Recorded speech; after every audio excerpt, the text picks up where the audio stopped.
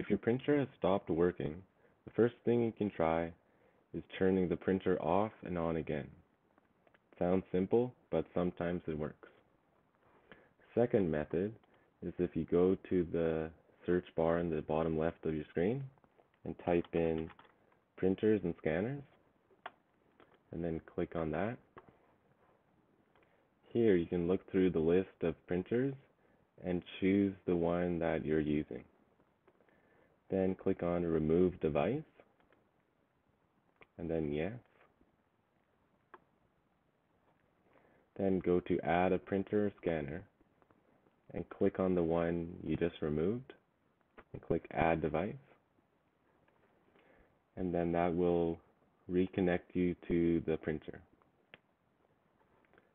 Like that. Might take a while, like 5 minutes, but just wait till that's done.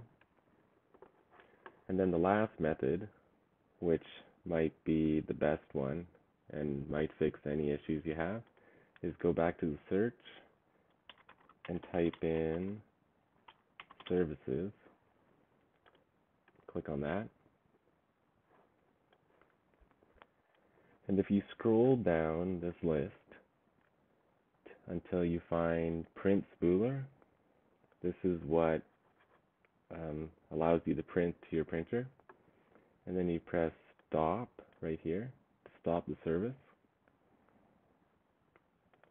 Then press start to restart the service. And this is the best solution and has fixed my printer when many issues have come up.